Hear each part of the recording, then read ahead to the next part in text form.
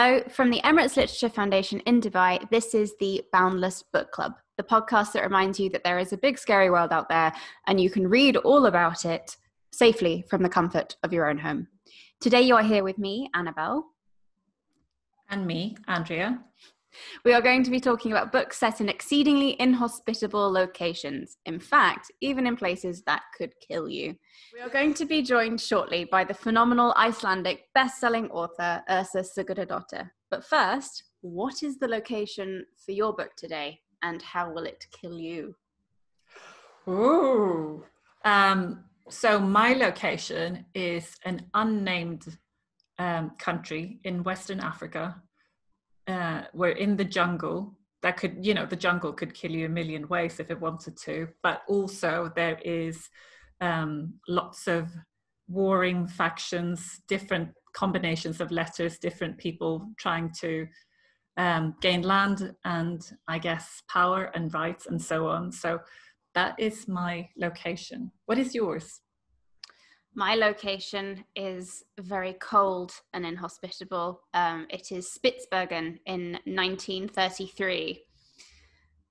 That's amazing. Yeah. So all manner of things, namely the cold, polar bears, just unending darkness and possibility of madness. All these things could combine to kill you. Yeah, I also, as everybody probably knows, I also wanted to read a book set in either Svalbard or Greenland or somewhere cold, because I love cold books. Yeah, that's a genre. And I got a recommendation on Twitter from an author called Emily Barr, who I've recommended before. Actually, she's written a book called The One Memory of Flora, which is set in Svalbard, but I've already recommended that. The author of that book recommended a book to me called Dark Matter by Michelle Paver, and it sounds absolutely terrifying. It's a 1930s ghost story set in wilderness of the far north, and they're basically these people on a ship leaving Norway, going north, crossing the Barents Sea by the midnight sun, and then they reach this really remote bay where they're going to camp for a year, and then the perpetual darkness returns. Yeah. And as light leaves, sea freeze, and they find that this particular bay is not uninhabited. There's something out there in the dark. And I don't know if I could bear to read this, but it sounds so amazing. So just getting my Kindle. Yes. That sounds brilliant. That also ties in really well to the book that I've just read. And I think what I'm going to do is, because I've bookmarked so many things, which you can't even really see properly on the screen there. But there is a section where, shall I introduce it properly? How about that? Yeah, do it. Okay. So A Woman in the Polar Night by Christiane Ritter is essentially a memoir account. It's fairly short. It's like 200 and something words. It's not as long as I expected. It's an Austrian housewife's account of her year in the Arctic in this little hut in the middle of nowhere in Spitsbergen, which if you haven't got a map in front of you, if you're not watching a YouTube video where we might put an image of one up, hopefully, it is kind of halfway between the North Pole and the tip of Norway. So that's the general area. Very, very cold, barren, unforgiving landscape. And why does she end up in 1933 traveling to the middle of nowhere?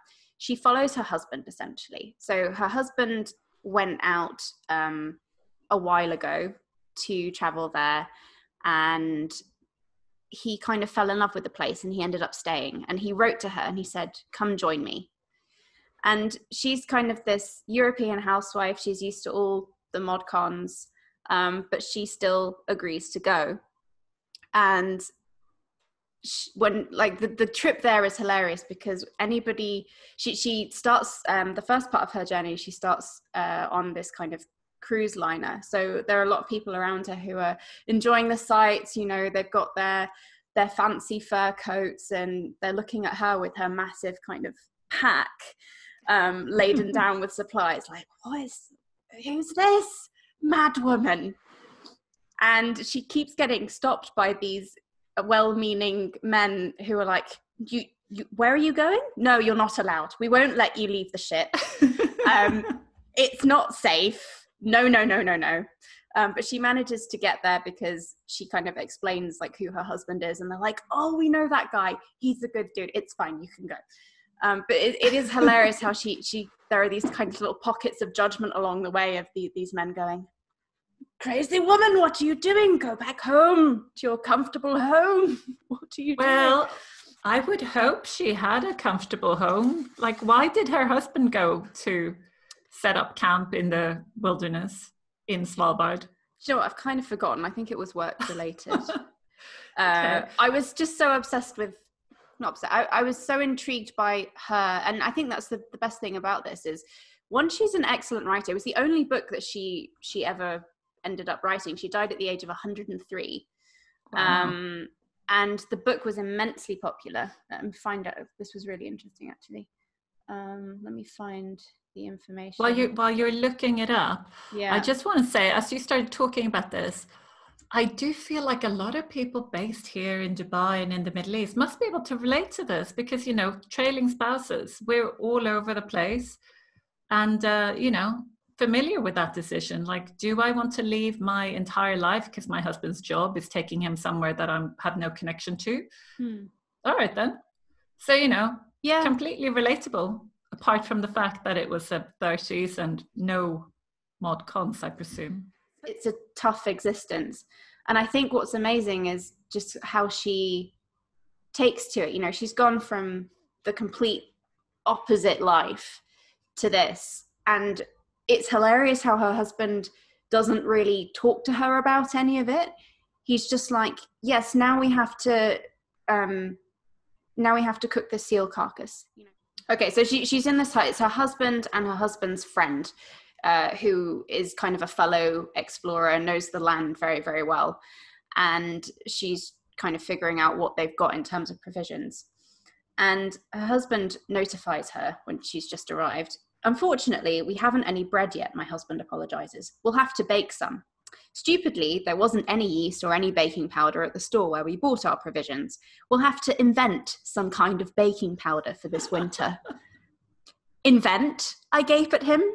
How will you invent baking powder? You're not a chemical factory. If it could be invented so easily, we housewives would have invented it long ago. The two men smile placidly. It seems to be a matter of complete indifference to them, whether we have to do without bread for a whole year or not. I am revolted by their equanimity. The whole book is written like this. There's just kind of these odd snide remarks where she's just eye-rolling so hard internally at her husband's just like, well, we'll make do. Oh, well, there's a polar bear outside. Oh, it'll be fine. You just completely unsympathetic to the fact that she might be a little bit freaked out by some of this. Yeah, it's probably not exactly what she expected from married life. Another bit that I wanted to read to you was when she's trying to figure out sleeping arrangements when she's just arrived. A sailor's kit bag is brought in. A yellow silk quilt, bright as a new pin, is spread ceremoniously on one of the bunks. On top of that, with an "if you please," is laid a sheepskin sleeping bag. If you please, I have not the first idea how to get inside a sleeping bag. My hat and coat are politely removed, and then without hesitation I am lifted up and into the bag and rolled like a joint of meat against the wall.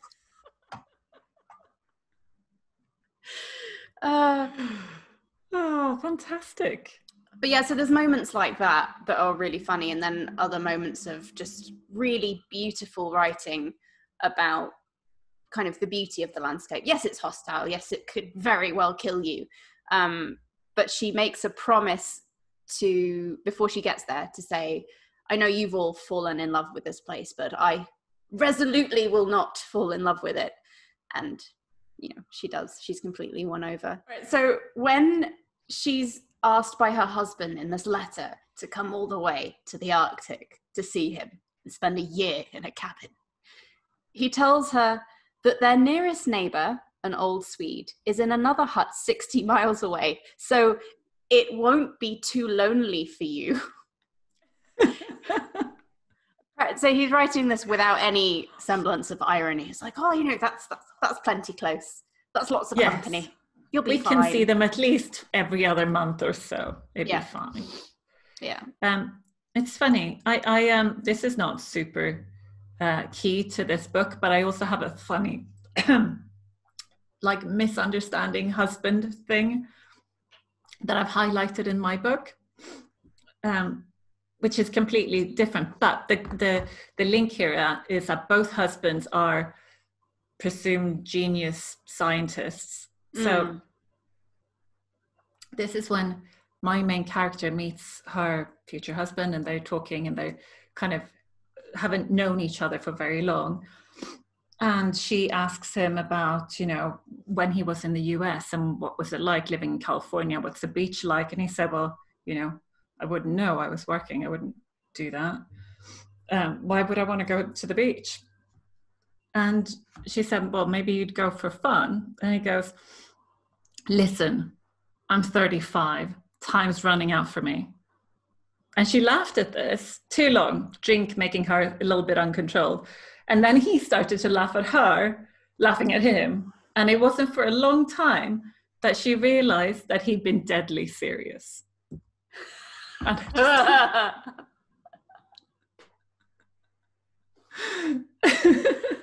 and so I think maybe they had some common ground, these two. Yeah.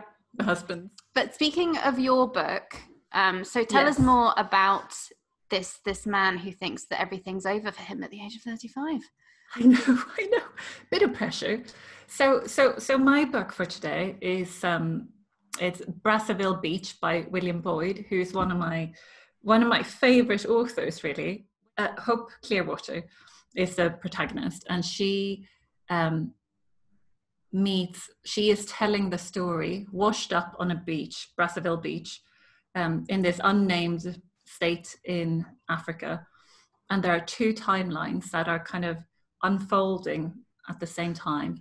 One is in England, where she meets her husband, the genius mathematician John Clearwater, and their life there. And the other timeline is happening after something has gone wrong in England, in Africa, where she's taken herself off to this reserve where they are watching chimpanzees under this kind of this superstar primatologist whose name is Eugene Malabar. He's written a book called The Peaceful Primate, which is about chimpanzees, which is bringing in all the grants, and he's got worldwide acclaim for this. But it quite early on in her time there becomes apparent to Hope that these chimpanzees might not be so peaceful. And then it kind of mirrors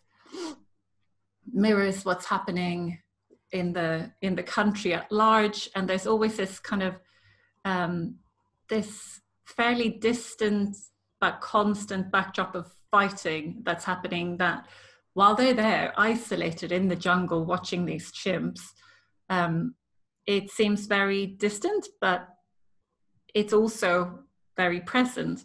So if you're making that journey from the camp into the local town, which is several hours away and so on, there are lots of army checkpoints and these different factions. You don't really know which one is which and who's fighting who, but it's constant. And as she is making these discoveries about the chimps, that obviously has an impact on Eugene and his entire project and his funding, because people want to hear about the peaceful primate. They do not want to hear about chimps that are starting their own civil war within their group. So she has a lot of conflict, and at one point her life at the camp gets disrupted, but because she is just by chance, her and this other fellow researcher are taken by one of these warring factions, who are very nice and very polite and very, very human. Honestly, they're just like, you really see the humanity in these poor fighters who are there with their big guns and trying to achieve whatever it is they want to achieve. We can't even tell anymore.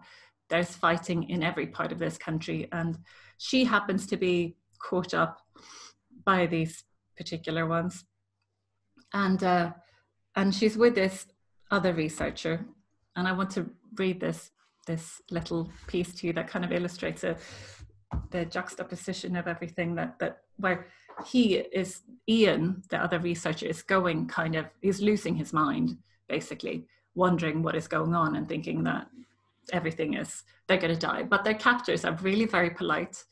They're charming to them. That he's the leader of this group is kind of very conversationally saying, oh, maybe I shouldn't have taken you, but it seemed like a good idea at the time, and now I'm sorry, but I have to take you with me to where we're going because I can't drop you off anywhere else. But I'm sure I'll probably let you go once we get there. They'll be fine. But Ian is freaking out, and he's saying to Hope, he's going, look what they've got written on their jackets. Atomic boom. What the hell does that signify? Some kind of commando? Some kind of death squad? He was properly beginning to panic. For Christ's sake, I stood up. The two boys were lounging at the fringe of the shade cast by the mango tree. They're talking quietly to each other, their weapons on the ground, their backs half turned away from us. I walked over to them. I pointed to the tracksuit top. What does this mean? I asked. Atomic boom. Volley, he smiled. I'm sorry? It's our game. We play volleyball. We're the team Atomic Boom. So that just shows how they're these completely innocent teenagers who play volleyball in their normal life. They're just like a team who happen to live in an area where they got drafted into this fighting. And it's just it's a phenomenal story, and it's compared to some literature that I really like to read, quite sparse prose, but this is maximalist. There's so much going on. There's so much amazing description and so many characters that all have their own particular feel and smell and expressions, and it's really wonderful. And there's the different parts of Hope's life that are just becoming unveiled. And it's really interesting because I thought this book was about Hope and her life, but I read a review of it in the New Scientist, and they claim the book is about science and the emotional impact research has on its researcher. So there you go. That is a different take on what the book is, and they were very pleased because it presents science and scientists in quite a good light. Apart from the fact that the husband John Clearwater is completely unraveling by the fact that he hasn't made the discoveries he should have made, and time is running out because as you come into your late 30s. Statistically, apparently, scientists do not deliver groundbreaking discoveries so much anymore. So there really, you go. That is a fact, I believe, that most groundbreaking discoveries are made by people who are younger, and then they might develop those as they get older. Right. Yeah, and sobering. It's really well written. Huh? That's sobering. Well, it would be if you were a scientist. Oh, before we bring in Yrsa, I wanted to just read the bit that you reminded me of when you started talking about Michelle Paver. What was it called? Yeah. The ghost story. The Dark Matter. Dark Matter. So I've read out a few excerpts of kind of the fun bits of this book. And you talked about sparse prose being something that you like. And I think that's why you'll really like this. So the Arctic is described beautifully, but she never uses more words than absolutely necessary. It's kind of like everything is bare bones, her experience. They have what they need to survive, and she uses only the words needed to describe her experience. And I think that's also why it's so short. But there is one bit where they are kind of going she joins them on a hunting trip, which is not normal. So normally she's at home and they go off and hunt, but she joins them this time. And they arrive at kind of this hut to rest in. And she remarks, "The hut has the reputation of having brought misfortune on every expedition. Death and scurvy have their stubborn habitation here.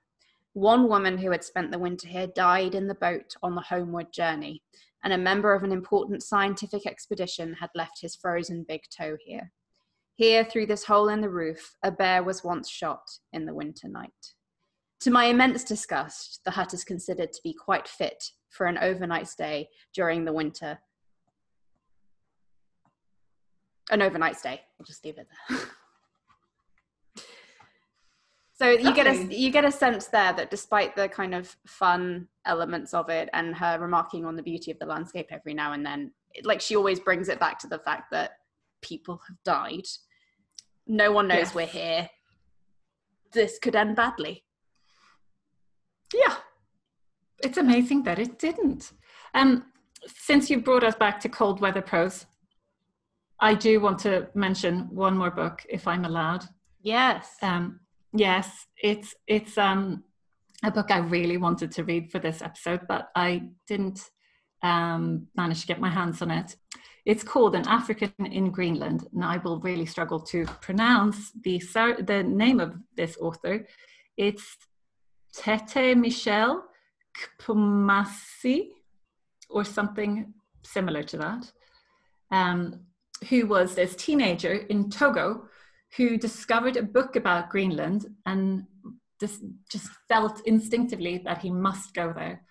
And then he was working his way north over nearly a decade until he arrived there. And then it's about his experience meeting the Inuits in Greenland and finding the common ground with these people from completely different worlds. I imagine, being from Togo, he had never been cold in his life. And, the Inuit people in Greenland have typically not traveled very much. So I imagine they probably would not have met an African before he arrived there. So yeah, I can't wait to get my hands on that and read that. It would be absolutely astounding. And again, that's nonfiction, just like yours.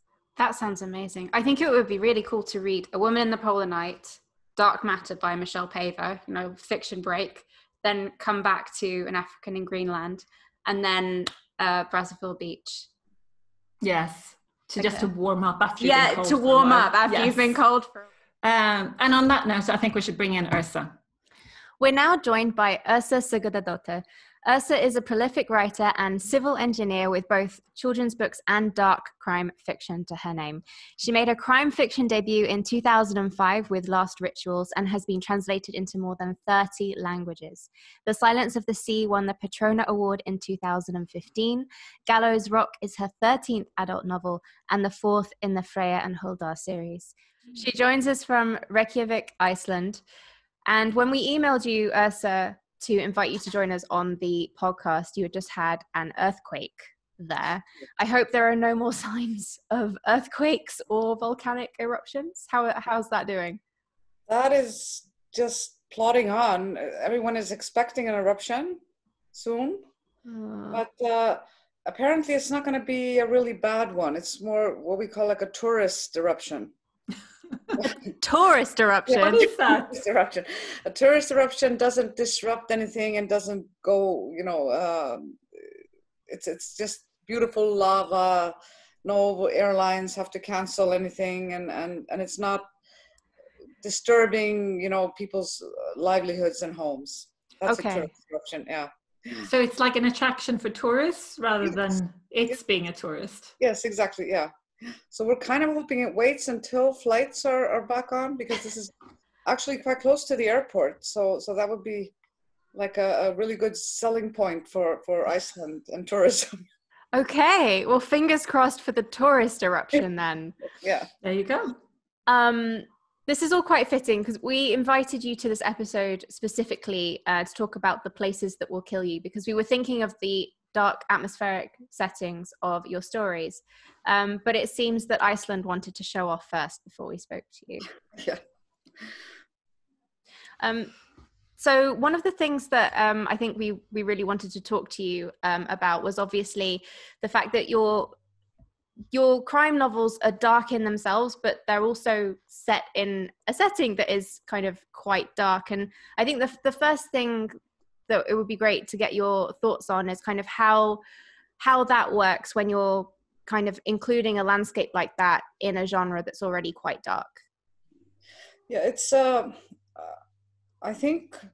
I mean, setting has so much to do with setting the atmosphere of a novel, and so for one thing, there's such a difference between Icelandic landscape and the setting between, for example, summer and winter, because we have these really, really bright summer nights and very, very dark winters.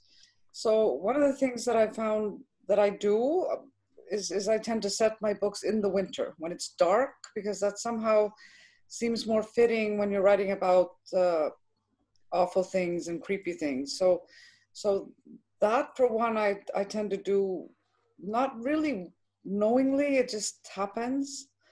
And then a part of sort of invoking fear or uneasiness, one of the things that helps a lot is like isolation, and for example, nature. Icelandic nature is quite, it can be very dangerous, I guess would be the word, or you know, you have to realize that you're a person that's not actually made for living unaided in Icelandic nature. So yeah. so that does help a lot to sort of, I don't know, set the scene, I guess, make the atmosphere such that you know bad things are going to be happening. They happen in the beginning and they're going to keep happening through to the end of the book.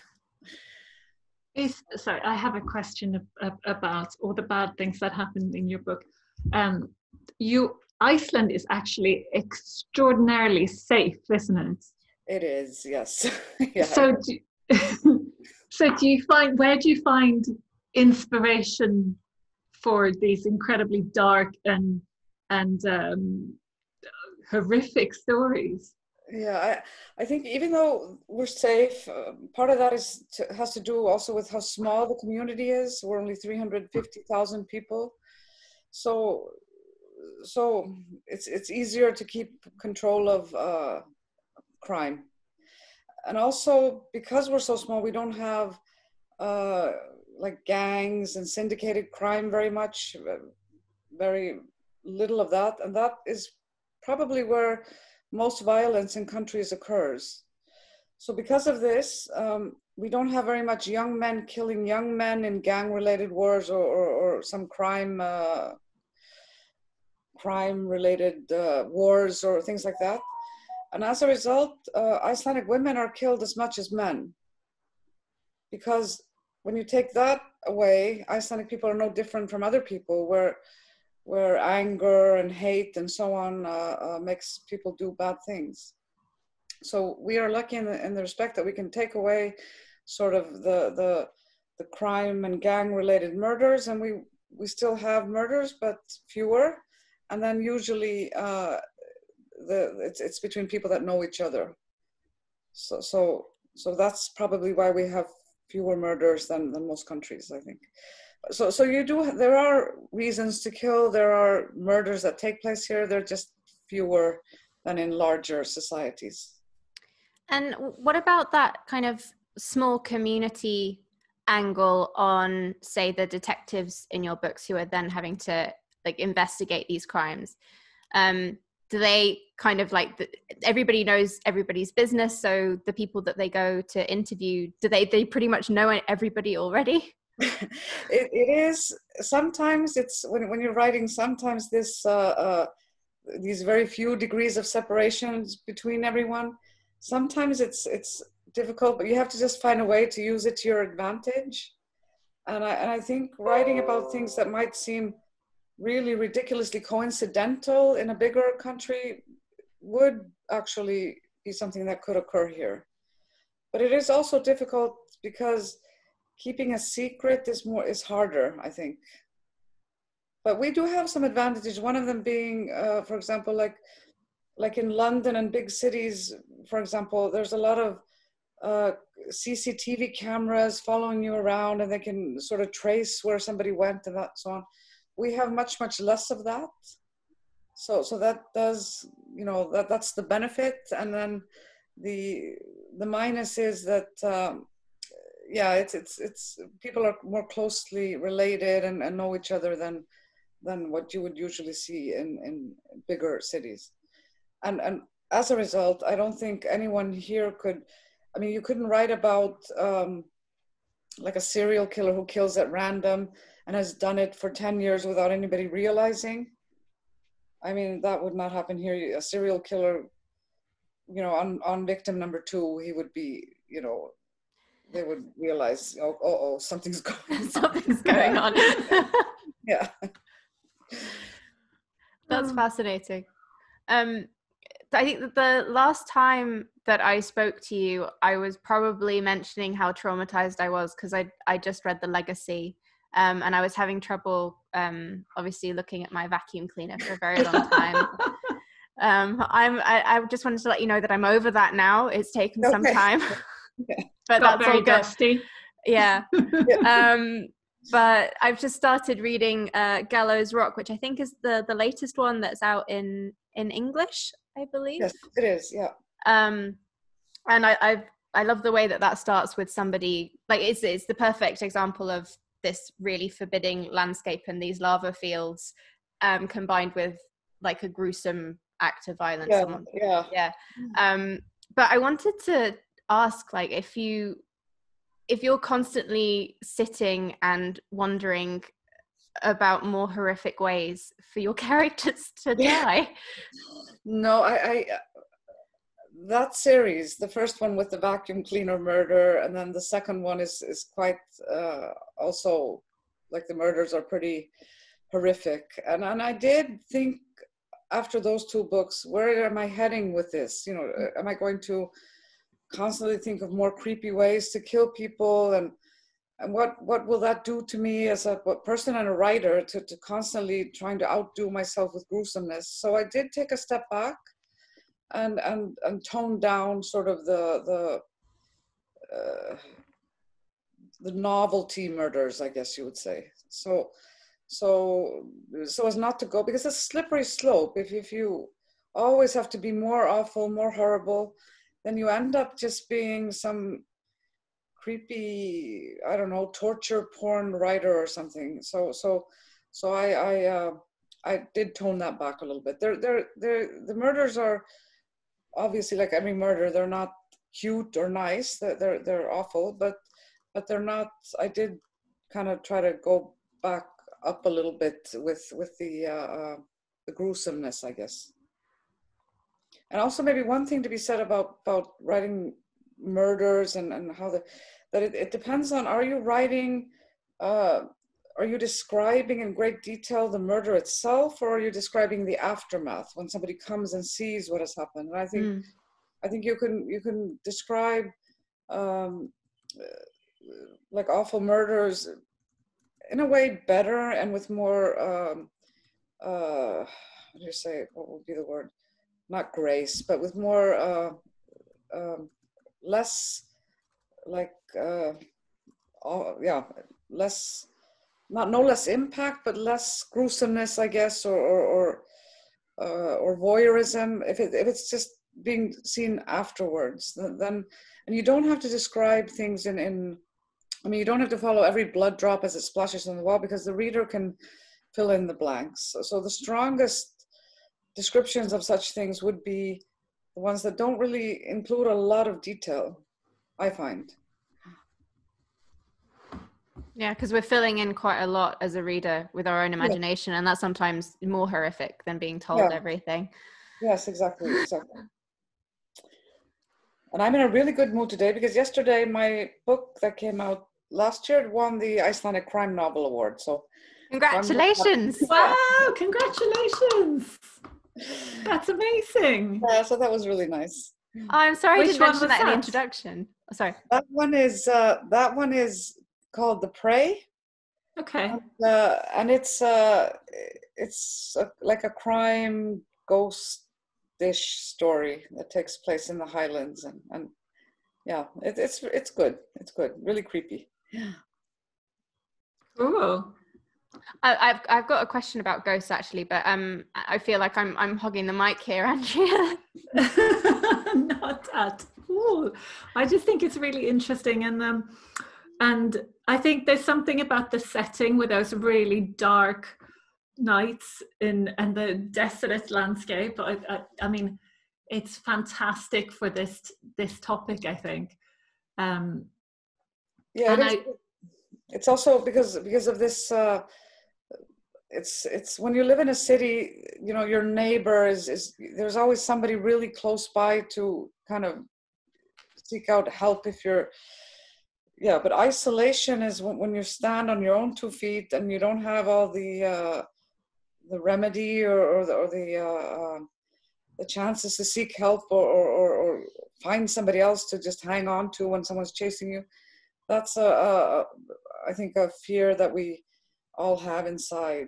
Be alone somewhere in the dark with somebody chasing us or so on. That's. And I sometimes use that when I'm writing, like when I'm starting a book, like what would I absolutely not want to happen to me or somebody that I love, and that's a lot of stuff. Then you get lots of ideas. So, do you spend much time in nature? I do, not as much as I would like to, but I do, yeah. And I always go when I'm writing. I have to go to the place and stay a little bit in the locations that I'm writing about, because although there's lots of information available on the internet and in books and so on, it's never the same as being in the location and sort of having the 3D experience and you know, finding the smells, hearing the sounds and so on. So I do try to, you know, get somehow a realistic feeling for the place to be able to describe it well and so on. So. And whenever you go hiking or go for a day trip somewhere, do you think this would be a lovely spot for a murder? Absolutely. And you know, especially when I finish the book and I'm looking for what I'm going to do next, then I walk around like a spotter. You know, I'm constantly thinking and looking for things that would be for me both interesting and creepy. Yeah. I love that. That's fantastic. See the trees behind you, Andrea. One of the things that I there's a huge difference, for example, between books and culture Icelandic, is that we don't have forests. We have very, very few trees. We have trees that have been planted, and you see in like, for example, books from England and places where there are lots of trees, that the forest holds some sort of you know, kids are scared of the forest, you get lost in the woods and all of that stuff we don't have. So we have like the rocks and then the ocean. I mean, those two things would be our forests in a way to be afraid of and have things, you know, where something horrible can happen. That would be going close to the ocean or being in a lava field where the rocks take on all sorts of, in the dark, you know, they can look like trolls and whatever, but fear of a forest we don't have, because we don't have any forest. They say if you get lost in an Icelandic forest, just stand up and then So if you were to go you know, you're writing a new book and you've got a character who's gone for a hike, what's the worst thing that would happen to them from the environment? Is it getting lost among big rocks? It's getting lost because it falling is into lava. Yeah, you could fall down into something. You could, you know, break a leg and not be able to get back, because even our summers can be tough. You know, you wouldn't survive in just a t-shirt through a long time in the Highlands, for example, if you were got lost or stuck and so on.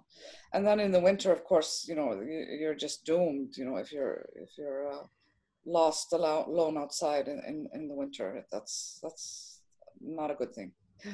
So that would be our forest.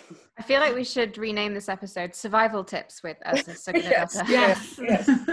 It's all for today. Thank you so much, Yrsa. It's been absolutely lovely speaking to you.